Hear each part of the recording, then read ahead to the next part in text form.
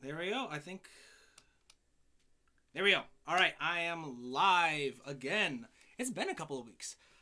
As you may notice, the backdrop behind me has changed because I have moved. And it's been a crazy couple of weeks, so I wasn't able to go live last week. Let me make sure my phone is on mute. But this week, I thought we would try something a little bit new. We're going to start talking about taking samples and making them sound more realistic. So here I have a short little snippet from a piece I've been working on that I've put into a new DAW file on Cubase, and we're going to learn how to take these tracks and make them sound much more realistic than they would right out of the box. So, before we get started, the lesson plan will be available as usual after the lesson. I'll add the link to the description of this video. As the lesson continues, please feel free to throw in any comments, any suggestions, any questions, anything you've got on your mind, throw them in the comments. I would be more than happy to address them as we go on. But first, let's start all of this by giving a quick listen to the part that we're actually going to be working with.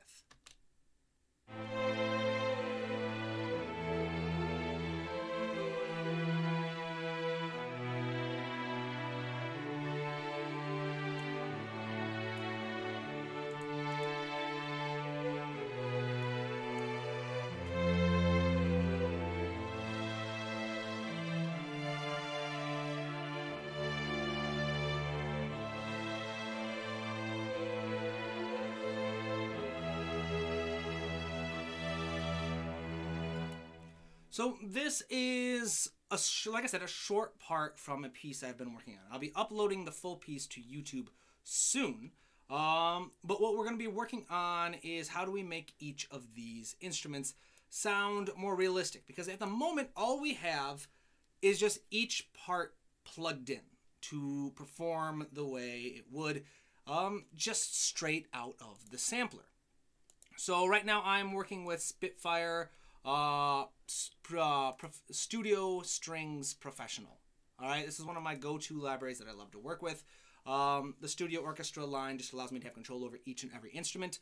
I'm personally just not much of a fan of ensemble patches. For example, I have the Metropolis Arc series, which I love the sound. I just don't like working with, like, quote, high strings or low strings. I like to know this is my violin 1, this is my violin 2, etc., etc.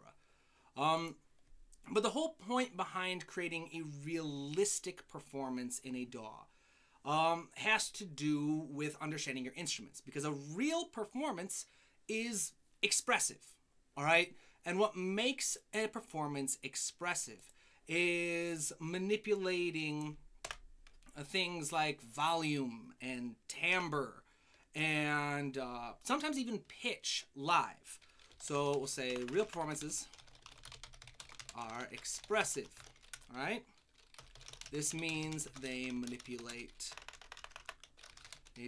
volume, timbre, and sometimes pitch in real time while sustaining individual notes.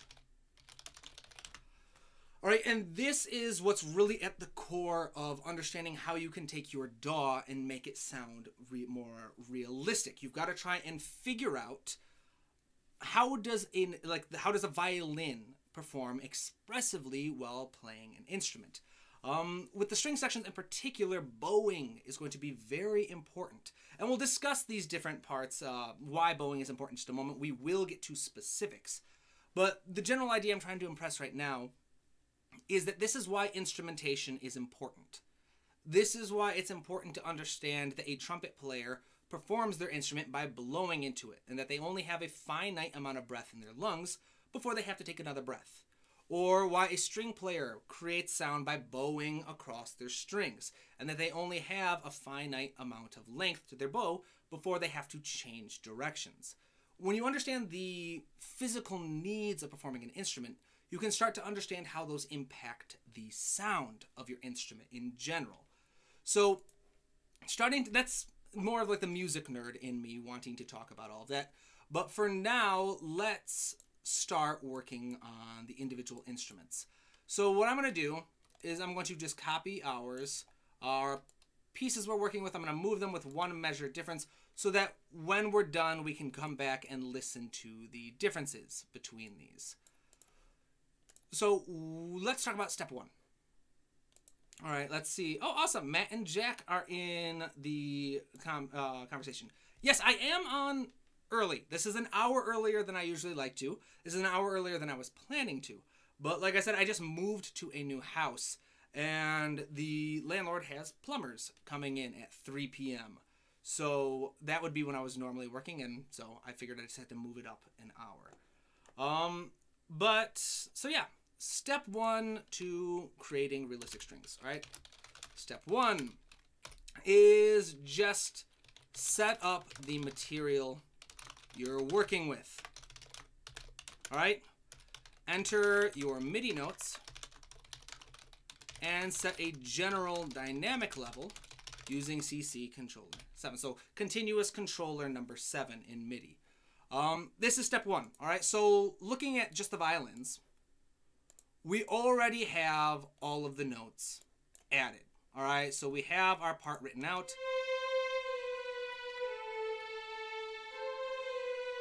That's nice. So what we're going to do is we're going to go to CC controller 7, which is the main volume of your track. And what you'll do here is you're just going to set a general level for your volume. For example, when I do it this way, I like to start with just 100 as my bass. And then if I want it to get quieter later on, maybe I'm working as mezzo forte here. I want to move down, I'll move down to mezzo piano, I'll lower it later like that. This is one way you can do it. In Cubase, there is a much simpler way where you can actually use dynamic levels. So I'll go to Articulations and Dynamics. Right now I don't have a expression map loaded, so all it is dynamics. And here, I'm simply just going to add mezzo forte. If I wanted to change the dynamic level, I could click on this, select whichever one I want to work with. I'm going to start with mezzo forte. That's typically kind of the default dynamic for most music. And then you can grow or shrink from there. Now to make sure this has the kind of desired effect I want, I'm going to go down to Dynamics Mapping. Here, I'm going to unclick Change Velocities. I'm going to click Send to Volume. And I'm going to change it to CC Controller 7, which is the main volume. So now I'm telling Cubase, for volume, use these percentages here for my main volume. So if I say I want this to be mezzo forte, it's going to say, all right, this is now going to be 60% of the maximum volume this track is currently capable of. What I like to do is I don't typically need such a wide range of dynamics, so I'll typically switch it, like my lowest is going to be pianissimo and my loudest fortissimo. That gives a little bit more space to work with so that each shift isn't quite as dramatic, and it just personally works well for me. So those are the settings I'm going to use for this first one. We've got now our volume set. That's the first step. Let's go through and do that for the violas and the cello as well. So I'm going to go into the violas. I'm going to change from velocity to articulations and dynamics. I'm going to do mezzo forte, and then I'm just going to make sure that for this track, I have the same settings that I had before. And then I will do the same for the cello. Articulations and dynamics. Mezzo forte, go down to dynamics mapping. Change velocity is going to send to volume. Going to send it to main volume. I'm going to make sure that my dynamic range is pianissimo to fortissimo. All right? So that is step one. So now we have a little bit of...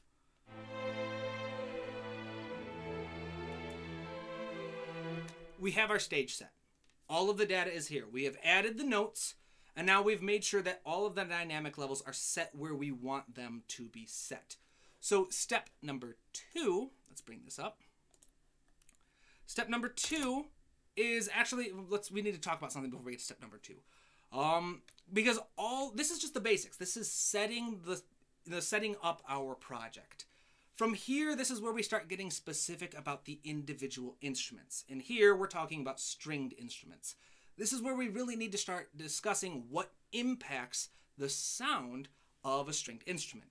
Now, the default way to play a violin, viola, cello, or bass is by taking a bow, which is a wooden rod with horsehair, and dragging it across the strings. This vibrates the string, and it creates the sound. Now, the bow itself, this is important because the bowing then has an incredible impact on the sound. So there are essentially two basic premises that we need to talk about. The first one is about bowing direction. So there's basically two types of bow. There's an up bow, which means you start with your hand away from the instrument, you touch the tip of the bow to the string, and then you move up. Then you have the down bow, which means you start with your hand closer to the strings, and then you pull down away from the strings. So they're going to say two basic types of bowing. Bowing directions, up and down. Now this is incredibly important to know because an up bow has a very different sound and tendency than a down bow. Now the idea of bowing your notes is going to form two premises that is at the core of all realistic string writing. All right? Premises. The first one, let me make sure I get the order right because my lesson plan I wrote up. Yes, so all notes are performed with a single bowing motion.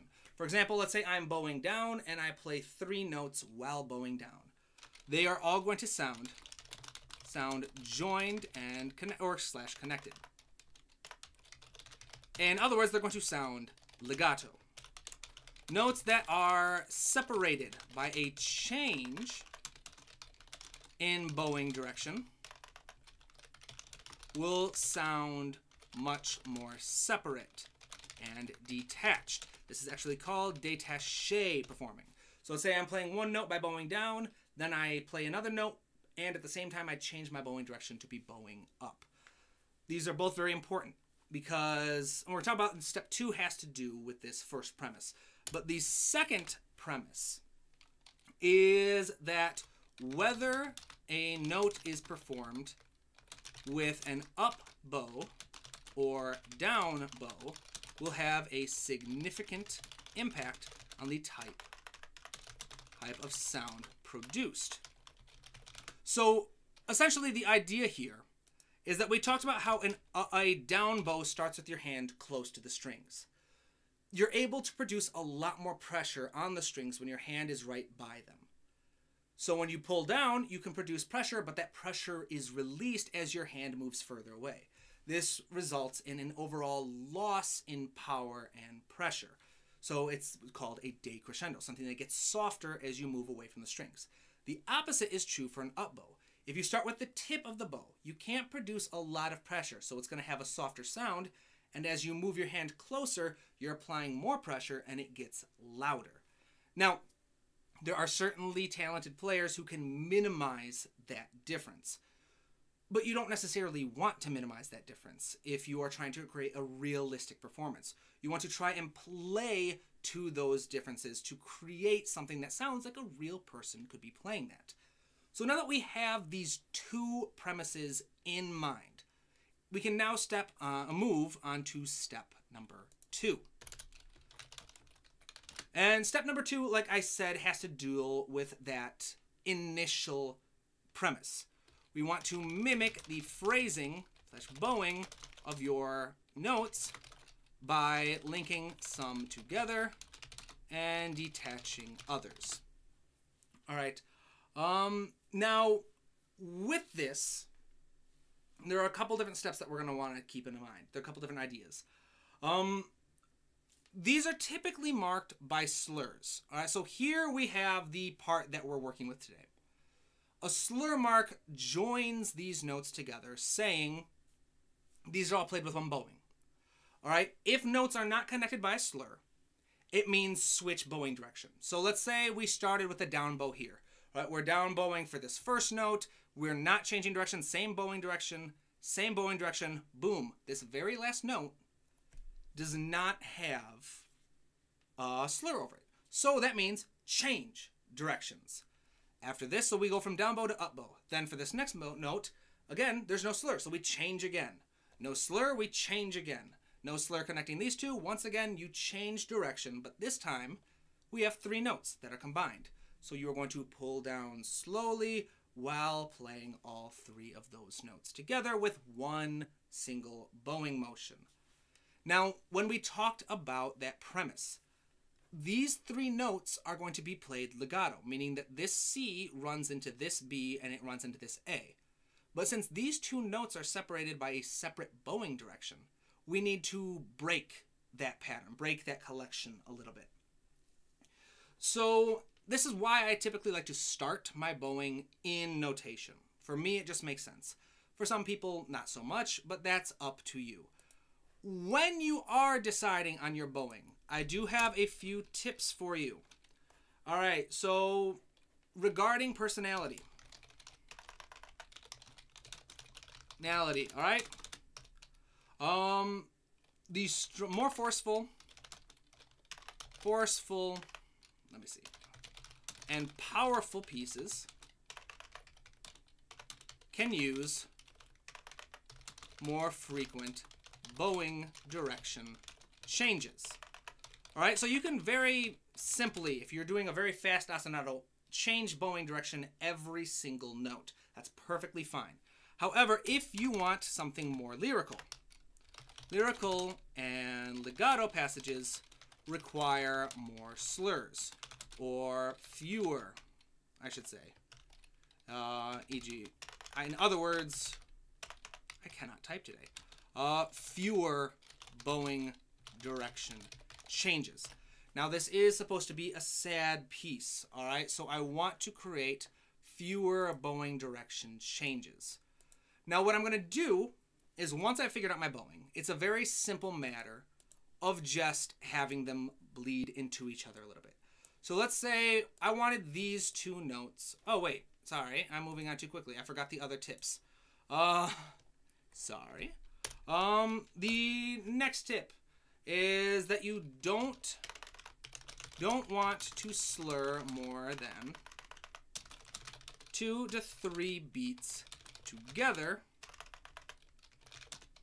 unless you're working with a faster tempo.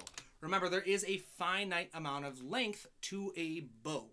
All right? So if you are telling a string section, just do this entire phrase in one bowing motion, they're going to get very pissed at you because they're going to reach the end of the bow and now they have to figure out how to try to mimic the sound you're looking for. So again, with these slurs, if you'll notice, oh, did I exit?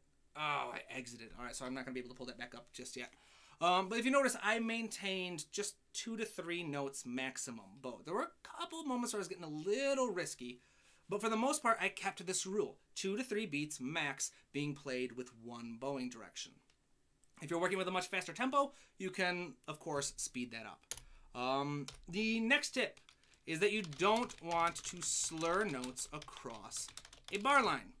All right, so here, essentially, I don't want to slur these 2 notes together.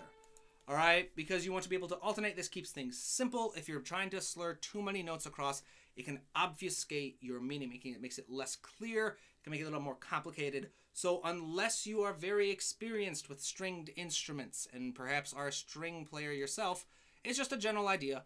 Don't slur notes across a line.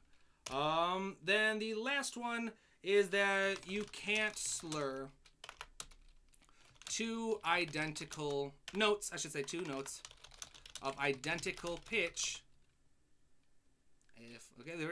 into each other. All right, technically you could, but it wouldn't sound like 2 notes. So if I were to take these 2 D4 notes and slur them together, it wouldn't sound like an 8th note and a dotted quarter note. It would sound like a half note. All right, it wouldn't get that articulation. I'd lose the shape of my melody. So with these tips in mind, it's a simple matter of going through and trying to locate where are we going to have bowing changes. So these 3 notes are going to be bowed together. So what I'm going to do is I am going to simply, there are different faster ways you can do this, but I'm going to find a very short amount. Oh, these are already, one second, that's probably for, oops, that's probably from, because I did just copy and paste and then try to change things. But I want to go through this note, see how they are right at each other? I want to highlight, these three are going to be together, so I'm going to overlap them ever so slightly. So this overlaps into that, and boom, we've got that. However, these two notes are where I'm changing bowing direction. So I'm going to make sure there is a slight gap. And this is essentially what I'm going to do for each of these. Anytime there's a change in bow direction, make sure there's a gap. Anytime there is overlap, I want to make sure they overlap as they are. And it looks like this is already taken care of. Because I, like I said, copy and pasted this from the other arrangement. But go through, make sure that, again, if all notes are supposed to be played with a single bowing line, make sure they overlap. If notes are not supposed to be done, if you're supposed to change directions, create a gap. So let's write that in the notes. Actually, you know what? We don't need to write in that in notes because you will have all of this available after the stream. All right, so step number 3. Remember, step number 2 had to do with premise number 1. The idea that notes that are played in a single bowing motion will be kind of run into each other. They'll be performed legato. Notes that are performed with separate bowing motions are going to sound detached. Premise number 2 is that an up bow and a down bow have a very different sound. All right, so step number 3 is to establish your bowing pattern by manipulating velocity. All right, so I've already kind of explained that an up bows are softer than down bows. The idea is that an up bow starts with your hand far away from the strings, so you can't apply as much pressure as you can with the down bow, which starts with your hand very close to the strings. So what we're going to do is we're going to go through each bowing motion. Let's go through your bowing pattern as established by step 2 and give all down bows, give all, we say up bows, I mean, a softer velocity. Let's see here. Is there any notes I forgot to mention? Oh, yeah, I should probably mention the defaults. All right, so the default pattern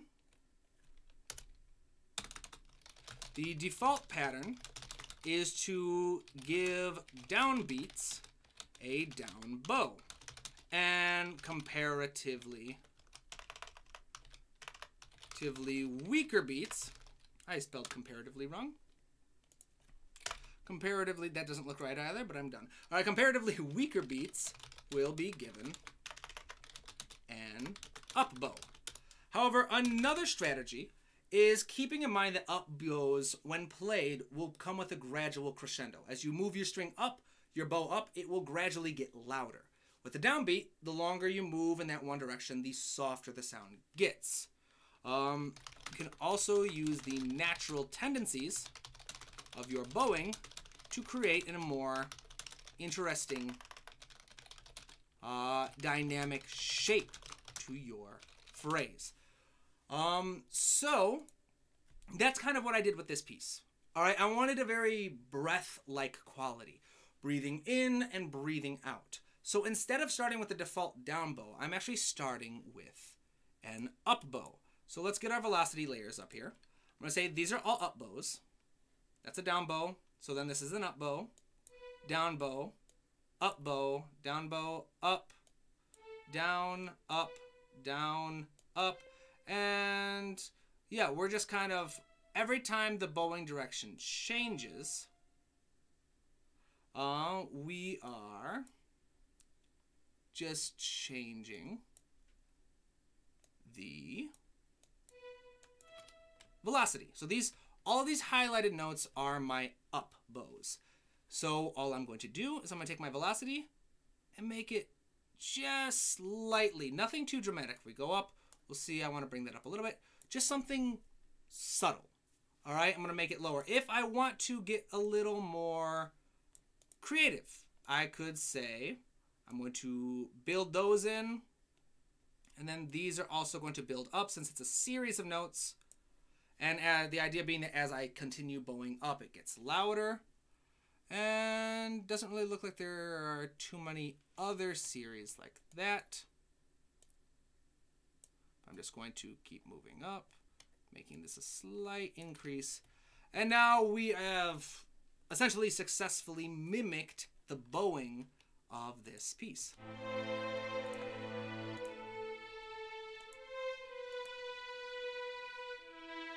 You can hear how there's some changes in the velocity as we go. They're changing in the volume.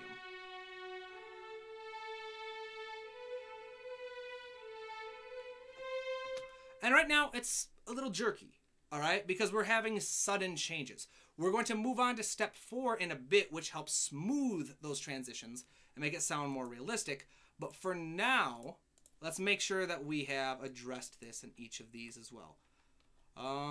So there's a break there. Then all of these are down bows. Then up bow. Down bows. Up bows, and I'm going based off the overlap. Remember, all notes that are overlapped with each other are performed in a single bowing direction, while notes performed with a break in between them are experiencing a change in bowing direction. That's a change in bowing direction, change in bowing direction. So that would be up bow. This is another change in bowing direction. This is all overlapped, so this is all done with one motion. So we've got another change here. Again, this overlap, this break here says that we've changed. This is all down bow, moving up, and then continue with this. This is also up bow. I have now identified all of my up bow performances. We are going to add a velocity here. Oh, that sucks.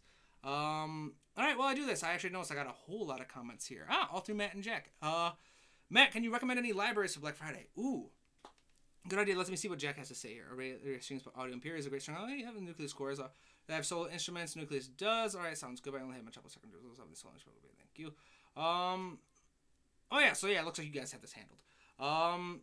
Yeah, awesome. Thanks. Thank you, Jack. Thank you, Matt, for taking care of that. You know what? Maybe I'll do a video about library reviews. Those seem to be relatively popular. I don't have all that many libraries personally. I mean, well, it's always subjective. But personally, I just really love Spitfire libraries. I know some people are diehard fans, some people not so much. But for me, they've always worked well. And the things I like about my Spitfire libraries, like I mentioned earlier, the big one for me is I just get to have control over the individual notes or instruments. And for me, that is super important. I know that there are Spitfire libraries that don't have that intro. For example, my Albion 1 library is another ensemble patch, meaning that it's not broken up into first violin, second violin. It's broken up into high strings, low strings, high brass, low brass, etc., etc. And that's just not personally what I like to work with. like I said, I like the control. And here we go. The cello seem pretty straightforward. Again, I am highlighting all of my up bows. Again, the default would be the first beat, or the down beat is a down bow. But I want to get a very deliberate breathing pattern of getting louder, breath in, then getting softer, breath out. So I'm going to, and then I just realized I did it again. I forgot to add the velocity first, so we got to highlight all these again. And I'm just making sure that all of my down bows have a slightly softer velocity than my up bows. So now we have all three string sections are brought up to step 3. It's getting there. We've got the general shape now.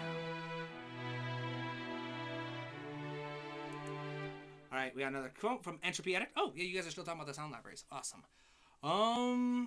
Yeah, that kind of let me just keep plugging along. If anyone has any questions about the process, let me know. I'll consider putting out a video on sound libraries. That sounds like it'd be fun to do. So step number 4 is probably one of the more well-known strategies that you want to use modulation to create a smoother realism. All right, so modulation data in a MIDI project essentially tells your computer which samples to use. So in general, for a sound library, the higher your modulation data, it's telling the computer use the samples of the piano being played, of the strings being played harder. A high modulation data means that you are putting a lot of pressure on those strings. A very light modulation data means you have a very soft sound, a very light pressure. So if we go to the string violins, we have the sound of very strong modulation. Then we're going to go down. Very soft. There's such subtle pressure being applied that you almost can't hear it. All right, so this is technically a control for volume. But the difference between modulation and the other volume data we've provided is that modulation deals not just with volume, but also with the tone color, with the sound quality itself.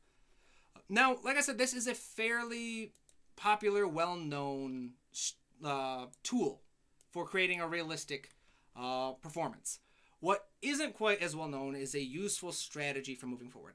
Lots of people typically say just use the modulation wheel, and I agree that is a fantastic strategy. Go for it if it comes naturally to you. Many beginners, it does not come naturally, so I want to share a more useful, if I can say that, strategy. And that is to first start with the modulation data. And all we're going to do is, actually let's do modulation up here since it's a bit easier when it's compared, right? I'll just move the articulation and dynamics down here. All we're going to do is we're going to say, all right, a down bow, a softer velocity. Let's start with a lower modulation. Then we have an up bow. So let's start with an upper bow has higher modulation because an upper bow has stronger pressure. Then we have another up bow. Let's bring it back down. A down bow, we're coming back up again. Then another down up bow. We're just following the same pattern that we established earlier about keeping in mind the impact of our down bows versus our up bows. Now remember, we started this. One second, so that's there we go. So we got there we are. We started all of this earlier by planning where we would change bowing directions. Then we figured out which bowing directions would be an up bow, which ones would be a down bow, and all we're doing now is just kind of mimicking that shape and the information we know based off the two premises, that an up bow is softer, a down bow is stronger, and that notes that are played in one bowing direction have a general, they get slurred together, while notes that are played by opposite become more detached from each other. So what I'm doing is I'm noticing this is where an up bow starts, so I go lower. Here, a down bow starts, so I'm going up higher. Here, another down bow starts, I'm going lower, and here I'm just being a little random with my shape. We have another down bow starting, so it gets stronger. Here's our next up bow, down bow, and then up bow again. But then again, it's a long held out note, so we're going to end by going up, because remember, an up bow becomes gradually louder. Once we have a general shape for our modulation, remember, for the strings, I've said this a bunch of times already, but an up bow, give it a softer modulation. The moment you have an up bow, a down bow, give it higher modulation. Here we have a general shape, and it's going to become very jerky if we leave it like this.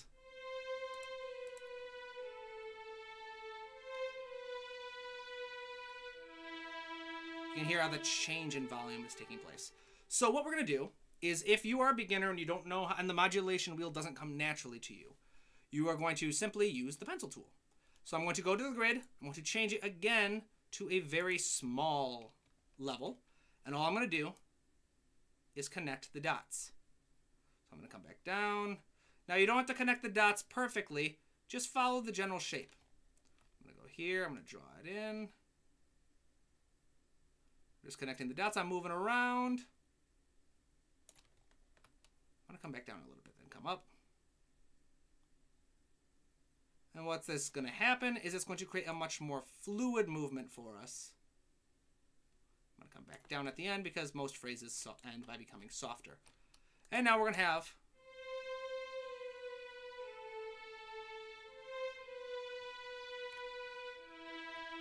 now we're getting there. We're getting somewhere.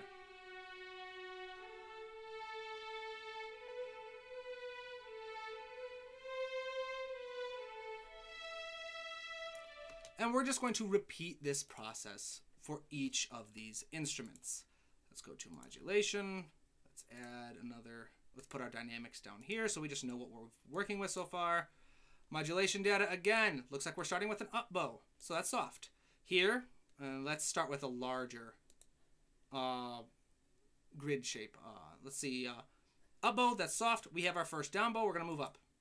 Another up bow, we're coming back down. Another down bow, up bow, up bow, up bow, down bow, up bow, down, up, down, and I'm using this by following the velocity shape. So I know that this color is a lower velocity, so that means that it's an up bow. This is darker color is a higher velocity, which means it's a down bow. And all of this, if you're just joining now, we figured out through the previous steps. We've covered all the guidelines, we've covered all the tips. If you haven't seen it, you can go back and rewatch the video, and after the stream, I will upload the notes to the entire lesson plan. I was very detailed with this lesson plan. So you'll be able to have access to that. But here we have another up bow, so we're going to get softer. We have another down bow, up, down, up, down, and then up. So now, again, that we have our basic shape, I am going to use a much smaller subdivision to connect the dots. Now, it's very important that whenever you are trying to create realism, you want to avoid using copy and paste. So let's say that violin 1 and violin 2 are both playing this part right here. It makes sense in your head if they're going to be doing that, you want to just copy and paste the modulation data so you don't have to do it twice. So you want to copy and paste the notes with their velocity levels so you don't have to enter it twice. And while that will save you time, it's going to hurt the realism of your sound, because no orchestra, no performers are going to have 100% synchronization between violin 1 and violin 2. I mean, there's not even going to be 100% synchronization between violin 1 chair 1 and violin 1 chair 2, or any of the violin players. Everyone brings a slight change. So to, again, the whole point of trying to create as realistic of a sound as possible is to mimic the performance parameters that you would hear. So again, you would want to avoid copying and pasting. You'd want to do it fresh. This can be incredibly mind-numbing. A lot of my students, when we first start talking about mock-ups, have very similar feedback of, this is so boring. I hate all of the drudgery involved. But the final product will sound so much better the more effort you put into it. And at this point, I'm just kind of rambling, trying to make points because, of course, this takes time. All right, I'm connecting the dots. That wasn't the smoothest. Let's fix that. Coming down. And again, you don't have to follow the shape exactly. You don't have to hit every single dot. You just want to get a general shape following kind of the framework that you've set out. All right, almost there. And then we'll give it another listen. Hear how this sounds. And again, at the end, we will listen to the entire thing back to back, the original unaltered and the second one.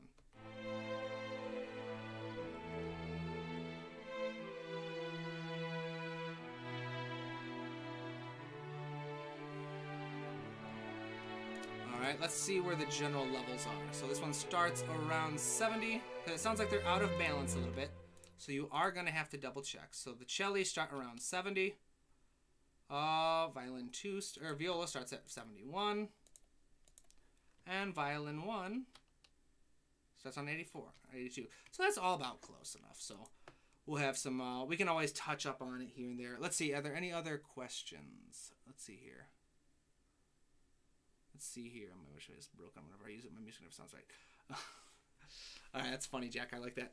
He says, my modulation wheel is broken. Whenever I use it, my music never sounds right. Yeah, the modulation wheel, that was always very frustrating me before I started. People were like, just use the modulation wheel. Do what comes naturally. I was like, all right, but what? And then eventually I found out, I was like, it doesn't work, because what came naturally to me as a trumpet and piano player was not necessarily what would come naturally to a string player.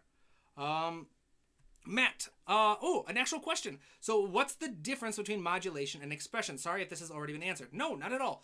So modulation, there are three basically volume parameters. The first one is continuous controller number 7. That's the one that we set with our dynamics.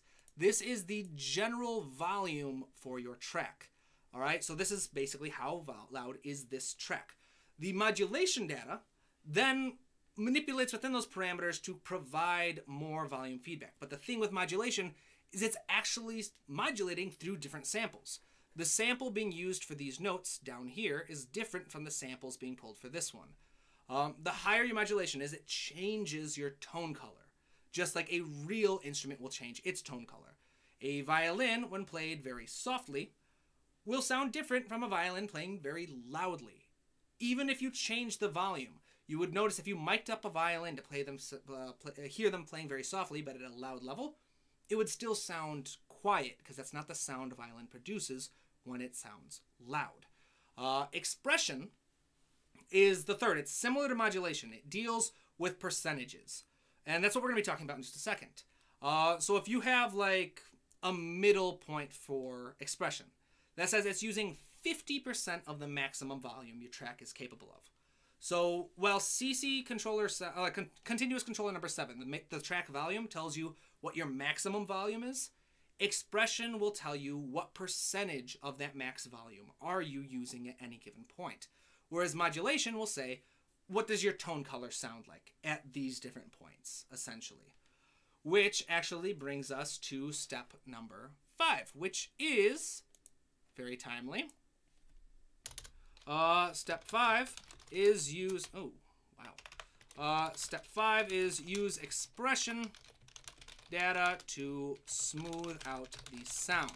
So there are generally 2 basic approaches you can take here. All right. One of the most popular is use your expression to create a similar but simplified shape as your modulation data. Again, all expression is what percentage of your maximum available volume are you going to be using. So if I wanted to do this, what I could do with the expression for this strategy, I would have my expression data up. I would have my general shape of modulation. I'd say for the most part, I like to use a higher expression with my strategy. So I would just kind of follow the same basic pattern. Just kind of tracing my idea, but much simpler.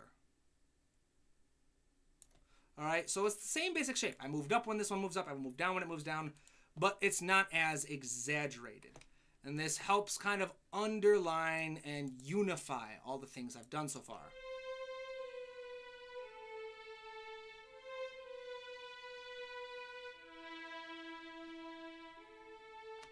So I could do that. Another strategy would be, let's say I'm working with the violas. I decide I want my peak of my entire phrase, the loudest moment of my phrase. Let's say, where's the highest note? Let's just say here. From measure 15, let's just say this is my highest point. And then I am just going to very simply build into it, again, very subtly,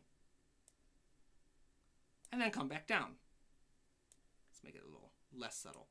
And create, essentially, just the shape of a hill. All right, we have our peak here. Everything builds into it, then it builds back down. Either strategy is fine. Just personally, I prefer to use kind of the tracing strategy. Again, the trick behind expression is to just, I have a tendency to be moving down, is to just kind of be subtle with your changes. You're not trying to create massive shifts. You're just trying to create a bit of glue, holding together all of the different changes we've made so far. We're going to do the same with our cello. We're going to add our expression data, which again, one more time, I feel like a little broken record, but I want to make sure it's all put together. Expression data is what percentage of your max volume available are you using? And the max volume available is set by controller number 7, which is the very first step I introduced here, and what I'm using my dynamic markings for. That is something I know you can do in Cubase. I don't know if you can do it in other DAWs. I've never tried. If not, again, all this is continuous controller 7, main volume. So you can set it and then use that as a reference point, essentially, if you want to do, say, like, all right, I'm starting, this is my main volume I'm starting at. If I want it to be a lower dynamic level, I'll just move it lower. If I want a louder dynamic level, I'll move it up. But now we're getting very close. We got all of this kind of stuff put together.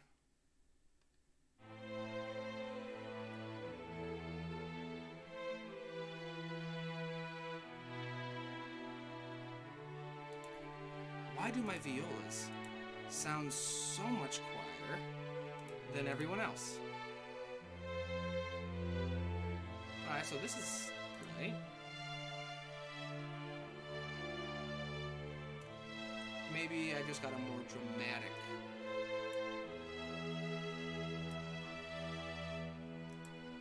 It could be that it could be a whole bunch of things. It could be that they're just not put in a good spot for, like, it's written in a very cluttered section, which could be it. I don't think that's it, because it doesn't sound this out of balance with the actual official version of this piece that I've arranged.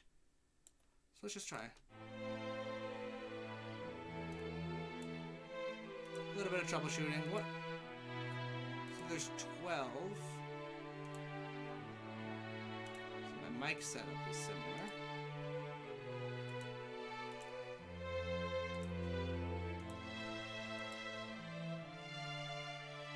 Is it routed? Yeah, it's routed correctly. Alright, I don't know. I bet I could figure it out.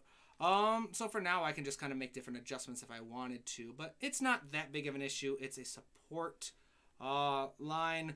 Again, we're limited on time. I've only got like 10 minutes left before the plumbers are supposed to get here.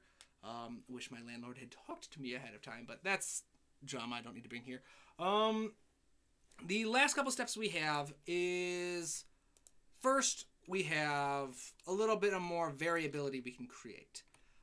Where we can mimic, this is optional, our changes. So in dynamic levels. So we can take this modulation data and say, all right, I'm actually going to start on mezzo piano. I'm going to use my CC controller 7, and I'm going to create general shapes for my main volume to kind of imitate the idea that we're working with moving bow lines. Now this is, like I said, optional. All you're doing here is basically taking your dynamics and you're following the shape of your modulation. All right? You're saying, all right, so it sounds softer, it gets louder, then softer again, then it gets louder again. And so you would just use your dynamic markings to mimic that shape if you wanted.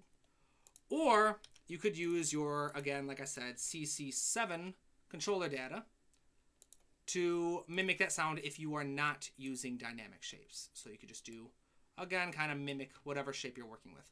That's not the strategy I'm working with. I'm working with dynamic levels. And since we are running out of time, I'm not going to try and be that particular.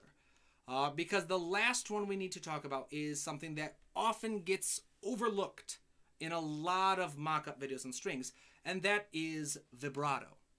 All right, so vibrato is essentially the player shakes the string. That's, I know string players are going to be angry at me because that's not entirely true, but you're shaking the string just subtly and introducing a little bit of wobble to the sound. So we've got vibrato straight up. Let's mark it down all the way low. So this is a C without vibrato.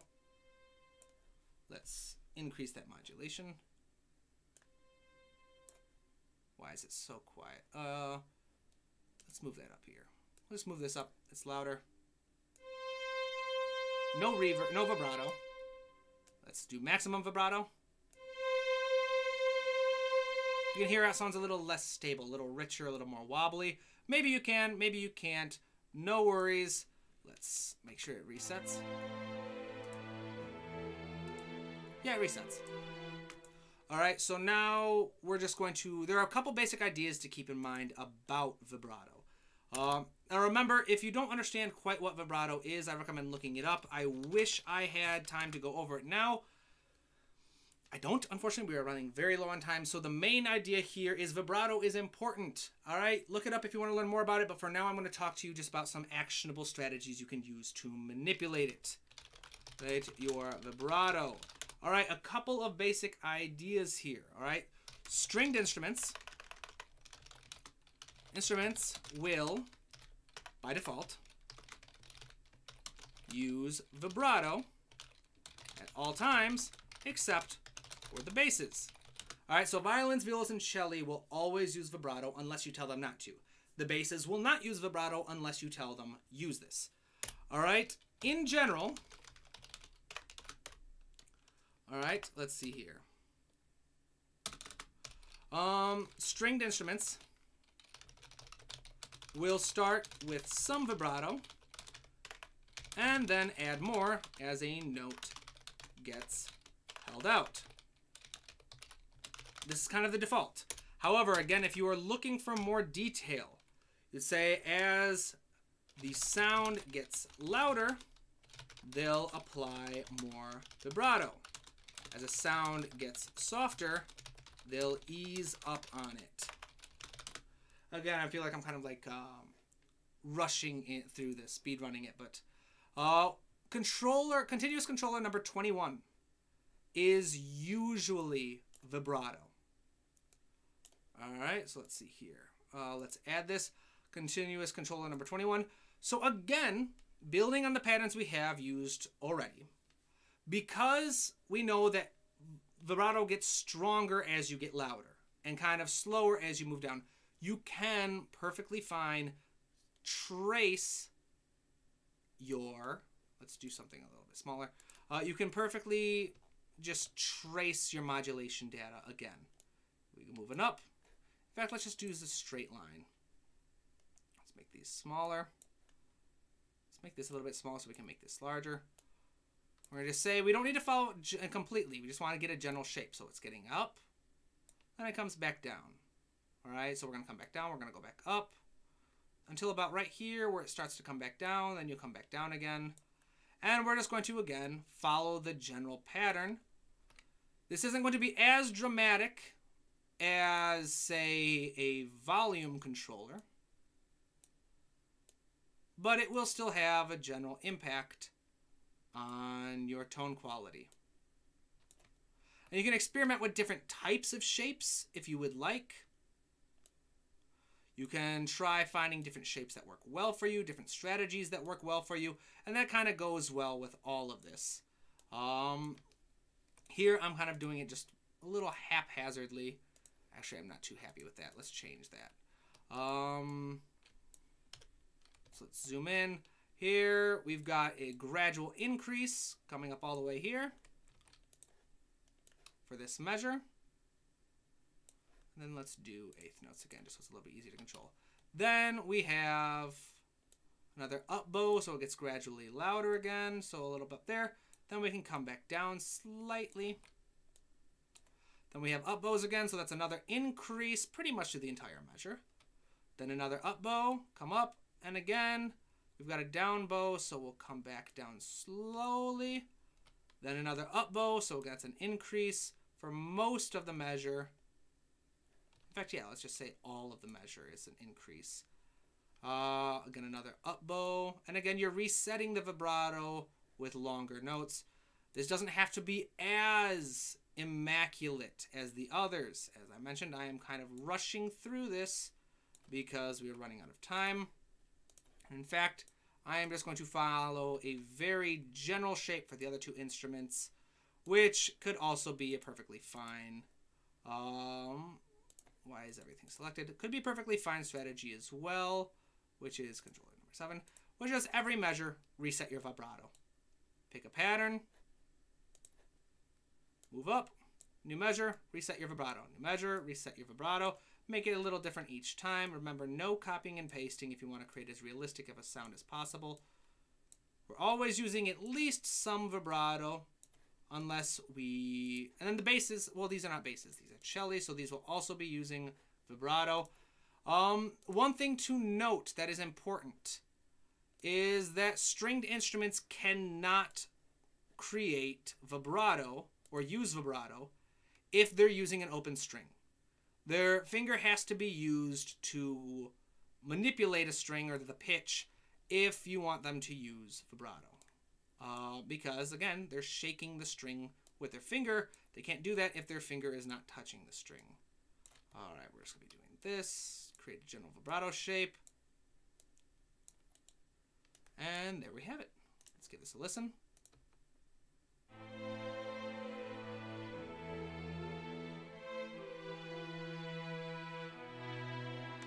I'm just going to increase the dynamic level to violas 1. I don't know why they sound so soft compared to the others. I'd have to do some digging that we don't have time for.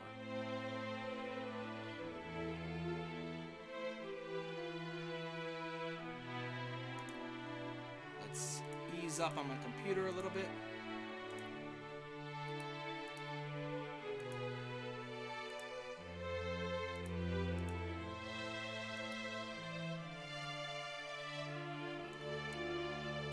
And then let's give a little comparison, shall we?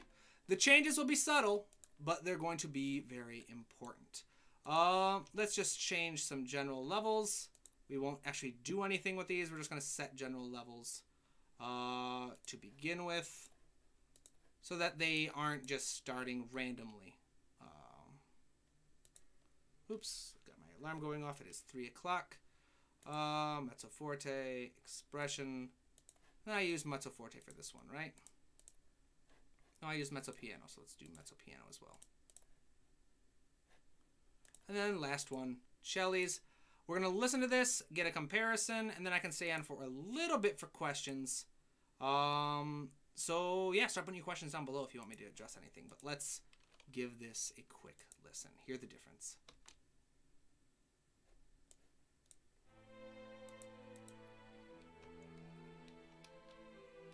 Very soft. Probably should have chosen mezzo forte instead of mezzo piano.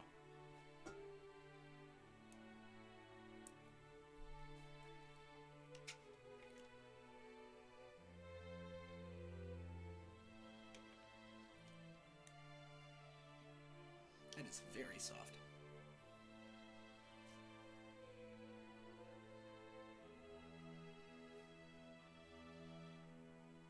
And now we get a performance where we actually paid attention to all the different parameters.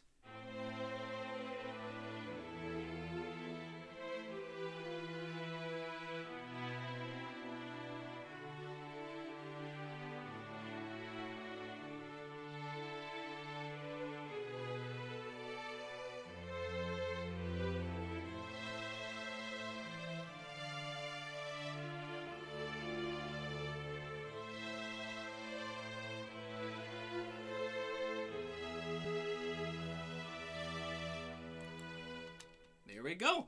Like I said, the effect is subtle, but the amount of effort you put into creating a realistic performance in your pieces is going to really have an impact on how well you're able to stand out compared to the rest of the crowd.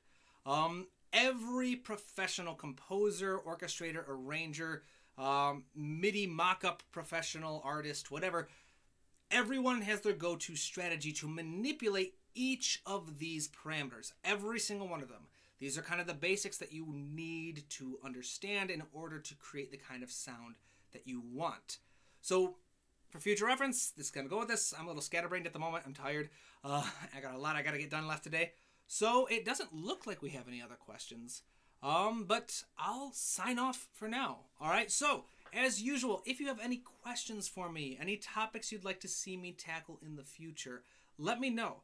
I'll be uploading the actual full draft of the music that this is taken from in hopefully a few days. I just got to get the final feedback from the person who what's the word I'm looking for? I don't know. I'm tired. So the person who hired me to write this. All right. So I'll be sharing that soon. But yeah, anyone has any questions, feel free to send them my way. For now, I shall let you go. All right. So as always, keep studying, keep working hard, and keep writing new music. I'll be uploading the notes to this lesson in just a few moments. So keep an eye out for that. All right. Have a great day, everybody. Bye-bye.